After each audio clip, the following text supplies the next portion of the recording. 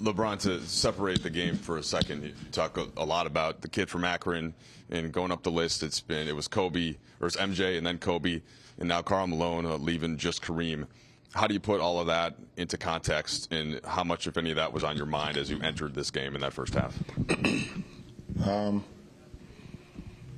Just to be a part of this league for as many years I've been a part of it, and to be linked with some of the greatest that ever played this game, guys that I've either watched or studied or read about or inspired to be like. It is honestly, I was just lost for words for it, and it's an honor for myself, and for my hometown, and for my family, my friends, to be able to live these moments throughout this journey, and that's exactly what I do it for. I do it for my family, my friends, my hometown, and anybody that's been a part of this journey throughout this run so far. LeBron, two questions for you. One, how was the knee feeling going into this game? Was there any consideration, obviously, sort of the storybook nature of maybe it's the second night of a back-to-back, nobody would have faulted you if you'd taken a night off and tried to do this in Cleveland?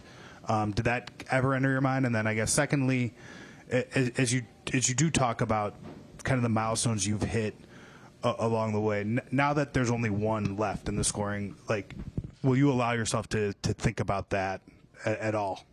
Well, when I got to the arena and I got done with my activation, got done with my treatment, I felt good enough to go. So the question of not playing went out the door right then and there.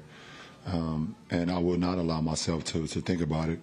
I've always just played the game the way I've been playing it over the years, and these things have just happened organically by just going out and playing the game the right way, trying to win every game, playing for your teammates and things of that nature. And I've been putting myself in a position where I've been successful for the majority of my career. So I hope to accomplish that at some point in my career, but I won't think about it too much, and pretty much until we get there, hopefully. LeBron, you've said many times that you'll appreciate the milestones and the records down the road when you have time to kind of look back and soak it all in. But considering the historic nature of this one, do you allow yourself to kind of, appreciate it or celebrate it in some way? And then how do you or are you able to separate the significance of the milestone from the result tonight and kind of what you guys are trying to still do as a team? No, I can't separate it.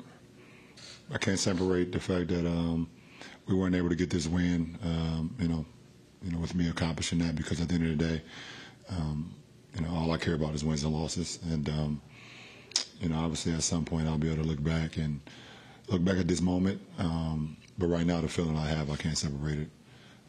We had a great opportunity to, pick up some more momentum, especially after last night's win, played, well enough to, win this game through 36 minutes, and last quarter we let it go. LeBron, what's missing from some of these close efforts that you guys are coming close? I mean, Houston comes to mind, this game, and obviously you guys got it done last night in Toronto. Why is that difficult to do on a more consistent basis, do you think, for this team? Because we just haven't been consistent all year. Thanks for watching ESPN on YouTube. For live streaming, sports, and premium content, subscribe to ESPN+.